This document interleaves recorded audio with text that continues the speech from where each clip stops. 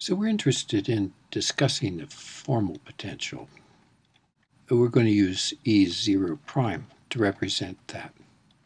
And we're going to use the formal potential in place of E0 in the Nernst equation whenever we have some new controlled set of conditions, something other than the standard temperature and pressure or unit activities. Now, why might we want to do that? Well, let's take a look at a couple of examples. For example, 1, we might want to use a constant ionic strength.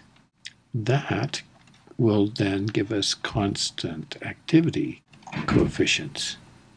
That allows us to use concentrations instead of activities.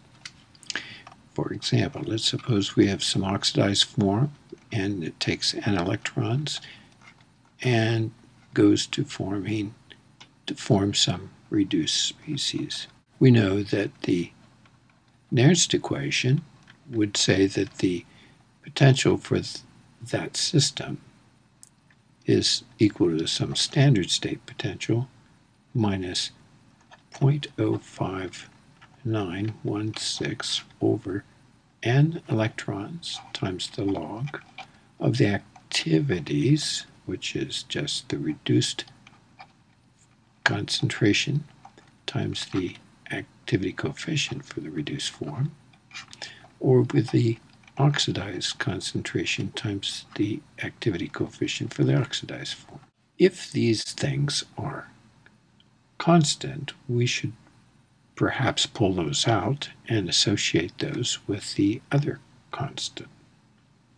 So we might rewrite this as the potential is equal to the E0 minus 0.05916 over N electrons log of the ratio of the activity coefficients, and then of course minus 0.05916 over N times the log of just the concentrations of the products over the reactants. So this is a new constant. And so if we maintain these conditions, we have a new formal potential that's associated with these conditions, so that we can say that the potential of the system is equal to the formal potential, which we can evaluate, and then we can just apply concentrations in our calculations for the potential of the system. Let's take a look at another example. Let's suppose that we're interested in maintaining a constant pH. And that's often done in biochemistry situations because we want to work at something other than unit activity of hydrogen ion, which is equivalent to pH equal to 0. Biochemists almost never are interested in that pH. Let's take a particular example. Let's take a look at NAD, which is a cofactor. It can be reduced by 2 electrons to go to the NADH form. Here's the structure of the NAD enzyme cofactor, and you can see that the positively charged NAD ring is converted to the NADH in the reduced form. So we would write the potential for this solution is equal to some E0 value minus 0.05916 over 2 electrons log of the NADH activity over the activity for the NAD in the plus form times the activity of the hydrogen ion. Now, if we're going to keep the hydrogen ion and the pH constant, we should be able to pull that out and lump it with the other constant. So then we have E0 minus 0.05916 over 2 electrons times the log of 1 over the activity of the hydrogen ion, and minus 0.05916 over 2 log of the activity of NAD H over the activity of NAD+. Note that we have the log of 1 over the hydrogen ion activity. That's the same as minus the log of the hydrogen ion activity. Well, that's nothing more than the pH.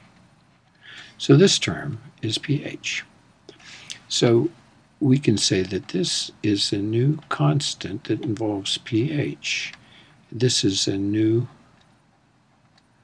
constant, and we can call it a formal potential that involves pH. And in this case, the E0 prime is equal to the standard state potential at 0, a pH 0, minus 0.05916 over 2 times the pH. In summary, our potential now is easily evaluated at this new pH, or that would be formal potential, minus 0.05916 over 2 electrons times the log of the activity of NADH over the activity of NAD. Now, we would like to change that to a different pH. So let's imagine that in the literature we find that E0 prime is equal to 0.32 volts at pH equal to 7. Let's ask about changing to a different pH. What is the E0 prime at pH 4? Well, in order to calculate this, we need to find the standard state potential. So E0 is equal to E0 prime plus 0.05916 over 2 times the pH. Well, we know that at pH 7, we have minus 0.32 volts for the formal potential. So if we add to that 0.05916 over 2 times pH 7, we get a numerical value of minus 0.1129. So,